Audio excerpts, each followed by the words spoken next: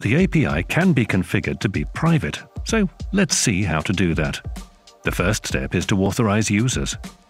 Once authorized, a user creates a session and receives a token, which is then used in all requests within that session, confirming that this particular user may read or write data.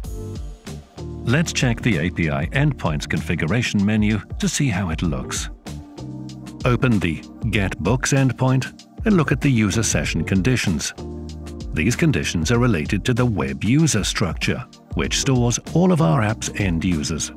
If we switch back to a default condition where an ID is not equal to 0, we close access to that endpoint for all unauthorized users. So now, we save that change and go to the endpoint response preview, where now we see an error: access denied. We'll get the same error if we send a request to this endpoint from Postman. We see that the request has a parameter called session ID, and in this case, it's empty. To get the data, we must log in. You can use API for this too. Check the platform documentation. It says we need to send a POST request to a specific endpoint. We can use Postman for that. Copy the access point address. The request type is POST, and don't forget to add the app ID, which you'll find in the API keys section.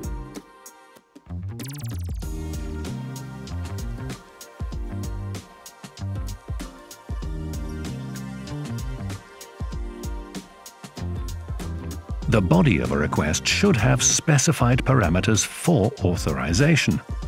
The body should be of JSON type. The first parameter is provider, and, as indicated in the documentation, its value should be REST. The next parameter is the username, the ID of the object from the web user table. In this example, we're using an email as the ID. Copy and paste it into the request body.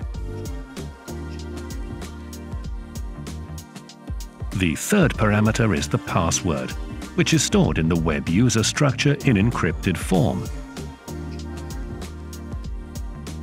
Let's change it to God and encrypt it. Insert the value and send. We see that the API has successfully sent us a session token in response, and we can now use that token as a parameter in all our requests. Let's go back to our endpoint, add the session ID parameter, and send a request. And success! The API has given us the data because we provided the right session token. Now let's see how to configure roles at the API level. Users have a role field. Let's add two comma-separated user roles, admin and moderator. It's time to change the conditions in the endpoint configuration. Specify the role and select the like condition. We use like instead of equal because the roles in the user field are listed with a comma.